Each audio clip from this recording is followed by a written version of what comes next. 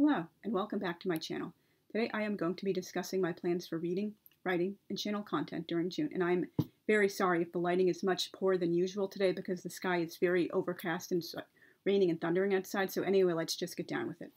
I'm going to be taking part in the Ancientsathon Readathon, a yearly event, which is hosted by Jennifer Brooks, Hufflepuff Discovery, and David Wiley. Now, I'm not going to be doing all the prompts, but I will be doing a very select few of them, and some of them do overlap with one another. And the group read is The Book of the City of Ladies by Christine de Pizan, which I've been wanting to read for probably over 20 years now, since I first found out about it in my junior year of university when I was taking a medieval history course at UMass. It was a really good class. It was taught by a visiting British professor from Harvard, so that was like really cool. I can say I was taught by a Harvard professor, even though I personally didn't go there. And so anyway, the works I will be reading are a work of poetry, a work over 300 pages, a work it's time to stop thinking about and start reading already, and a work that is religion or mythology based. And so on the top you see my prayer book, but in addition to prayers, it also has Pirkey Avot in it, which is a short 6-chapter book of the Mishnah, which is very popular for studying because it's so, easy and simple to read. I mean, obviously you all ideally want to study like Talmud and Torah and Zohar whenever with a study partner and a teacher, not just like read it on your own. But this is one of the few things in Jewish law and like theology you can actually kind of understand on your own without like taking an in-depth class or having, 5+ study partners. We used to call it the ding-a-ling-a-ling hotline when I still live back home in Albany, New York. It's traditional to study this book, Pirkei Avot, between Pesach, Passover, and Rosh Hashanah. Some people like stop studying it on Shavuot, the holiday, which is going to be starting tonight at sundown, but many people continue studying it through Rosh Hashanah. And anyway, we'd go around the room during Sod Sheet, the third meal of the day on Shabbos, and say, oh, I like this Mishnah a lot, or this line, or this word really pops out to me, or I really don't agree with this, or I don't like this, or I have a question about this, or I'm confused about this, and we would, all kind of discuss it together. And it's been a long time since I've reread this in full instead of just, studying it piecemeal here and there. And so I'm really looking forward to it. These are really, simple, easy to understand maxims. You've probably heard some of them over time. And there's for example, a really cool one about this dude, a rabbi who found a skull floating on the water and what that really meant for people. And they're really short, but they kind of go a little bit longer as it goes on. And it famously begins, Moses received the Torah from Sinai and passed it on to Joshua, Joshua to the elders to the prophets, and the prophets passed it on to the men of the great assembly. They, the men of the great assembly, said 3 things. Be deliberate in judgment, raise up many disciples, and make a fence around the Torah. There are just so many wonderful things throughout this book. It's wonderful, timeless wisdom for people of any faith or even no faith, and I would highly recommend you guys check this out. And obviously you see the Aeneid, which I did read my senior year of high school when I was taking an AP English class. I really didn't like it, and I actually kind of DNF'd it. I get read I guess maybe halfway through or a little over halfway. I understood and read enough to pass the tests on it. But, I started wanting to finish it already because it was coming close to the end of the year and we would have to turn in the books. And so I, went back to reading it, and it really began picking up for me once the war started. I'm really kind of like those action-packed stories. It kind of became like a so-called man's man story. I'm, really tomboyish and gender defiant. So that really appealed to me. And maybe this translation, it's not the one we read by Robert Fagles. This will help me to like it much more from the jump. I've, dipped in and out of it over the last year or so, getting quotes and ideas for other things I'm writing, particularly my alternative history about Dante and just other things I've needed to, reference it for. And I've really, really liked what I've read so far, and I'm really hoping I will enjoy it very much when I, finally reread this book as an adult, and maybe I can do a full video on that. And so anyway, and I'm also planning to do a video about, it's based on two 5 or 6, I believe, blog posts I wrote a few years ago. I'm comparing and contrasting Peter Kurth's book, Anastasia, The Riddle of Anna Anderson, and a book which totally shattered my belief that this woman was a Grand Duchess, The Resurrection of the Romanovs by Greg King and Penny Wilson, who have written a number of other books about the Romanovs and Russian history. And some people, including myself, kind of have issue with certain of, their writing style and their research methods, but most of what they write is, pretty spot on, despite, they do get things wrong or a little biased sometimes. But the book they wrote, it was so good. I would highly recommend it, and I can't wait to do the video based on these posts I wrote about this book. And if you're wondering, Romanov is the proper Russian pronunciation. I know many English-speaking people say Romanov, but that's actually not correct. No, that makes me sound like a pretentious little twit, but I don't care. And so anyway, here are some other books I recently got from the library. Maybe I can get through this month. The Carnival of Ash by Tom Beckerlegge. I'm sorry if I'm mispronouncing his name. It's about, I believe it's like set in Renaissance or medieval Italy, and it just looks like a really, really interesting book. Carla Mazzone, a young wordsmith, arrives at the city gates intent on making his name as the bells ring out with the news of the death of the city's poet leader.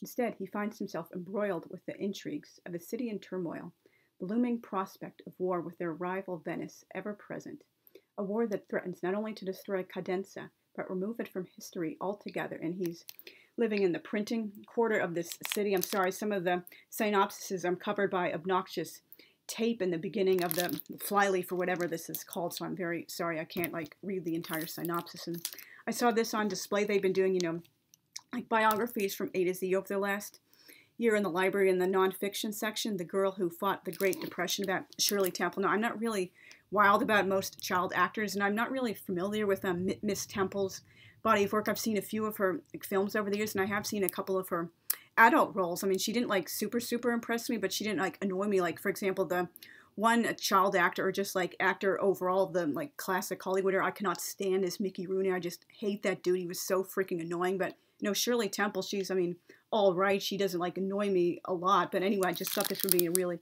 interesting book to read because she was obviously, a very important child actor and child star and helped a lot of people through the Great Depression. My paternal grandma, may she rest in peace, had like wonderful memories of going to see Shirley Temple at the movies. Like she went to like a Catholic school, and like I guess when they were good or like at the end of a week or something, or just to celebrate, like the nuns would like take them out to town and they would go to the movies and watch Shirley Temple movies. And so that would be a really fun memory she had, and maybe I can feel close to her when I'm reading this book. And this is a graphic novel I saw on display for Asian and Pacific Islander Heritage Month, which was obviously last month in May, or maybe it was April, I think. But anyway, it was sometime in the spring, and I still have this book out, The Best We Can Do by Thi Bui. I'm sorry if I'm mangling the pronunciation of this name. That Vietnamese immigrants, how they came to the U.S. after the Vietnam War, and they really struggled to make ends meet and fit into their new society. And I'm sorry if this angle is really bad. I really don't have much control over where I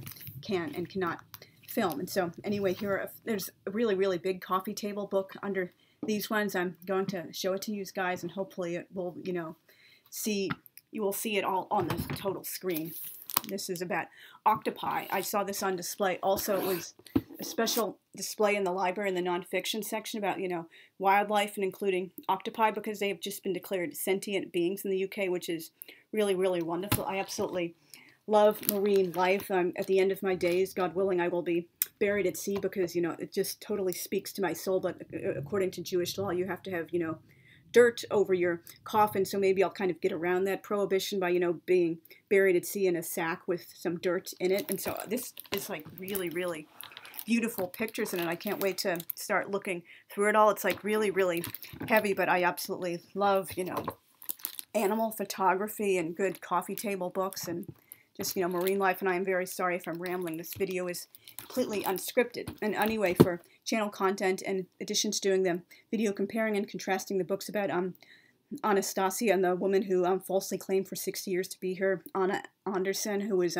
born Franziska Szanskalska, I will also be doing some tag videos I still have to catch up with. If you tagged me in the last couple of months, please don't think I've been ignoring you guys. I've just had other things I've been focusing on doing. And also, I'm sorry, I forgot to mention for the Ancientsathon, because I don't have a copy yet to hold up, I'm also hoping to read the Heptameron by Queen Marguerite de Navarre of France. Like, some people believe it was actually, written by a man or something, and not, oh, God forbid, a woman actually wrote a book in the Renaissance. But, I do tend to believe she really did write the book, or not that, like, someone else just writing it and putting her name to it. It's kind of, like, really sexist to say a woman couldn't really have written a book. It's based on the Decameron, obviously, only she has, like, 70 stories, although I've heard it's actually 72, not 70. That's why, the word Heptameron means, like, a story of, 70 stories, and it's like a very similar premise, only her brigata has also 10 people, but they're 5 men and 5 women, and they're taking shelter at, like, because of a flood. It's like, I believe it's like a convent or a monastery. I'm sorry, I've not read the book. I've just,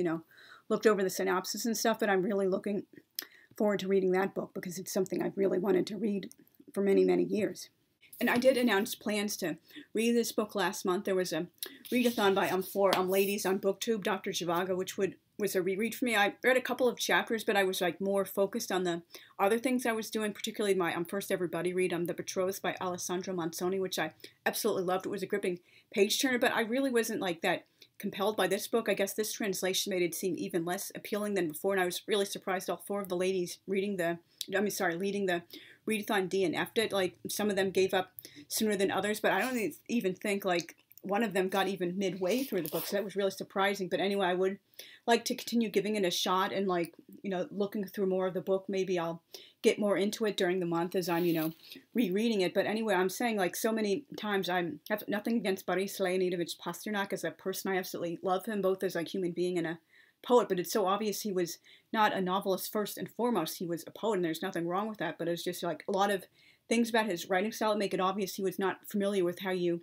write a novel properly at all. And so anyway, hopefully I will be able to get back to this and finish rereading it in a different translation, but I don't think it'll ever become, one of my absolute favorite books. It's just, for many reasons I have lots of different issues with it.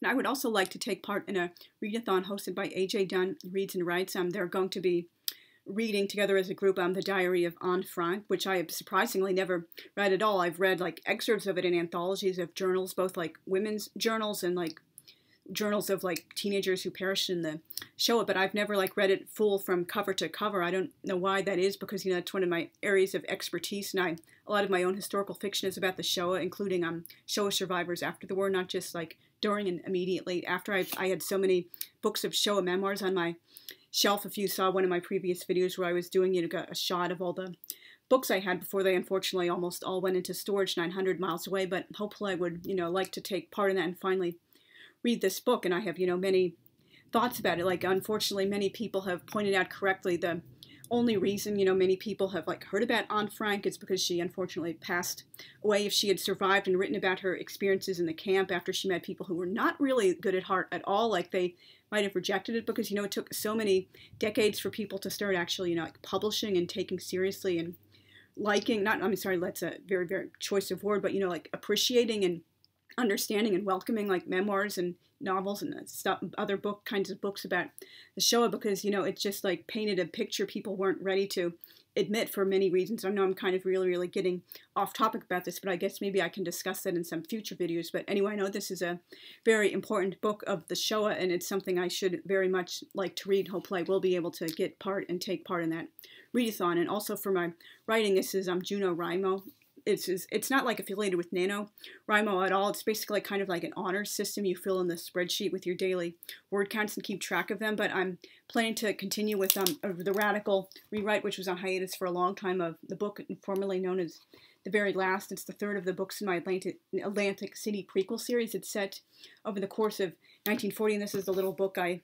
did my notes for, the chapter by chapter of the third book, The Very Last, and the fourth book, which working title is still almost as an afterthought, the first 6 months of 1941. And there's also notes in addition to like different things about like the story and like like buildings in the plaza that's based on Stuyvesant Plaza in Albany, New York, and just like things to help me as I'm going through the book. And so hopefully I will be able to finally finish this radical rewrite already by the end of the year, and then like go through it and polish it up and finally have it ready for printing. I'm an indie author, if you weren't already aware of it.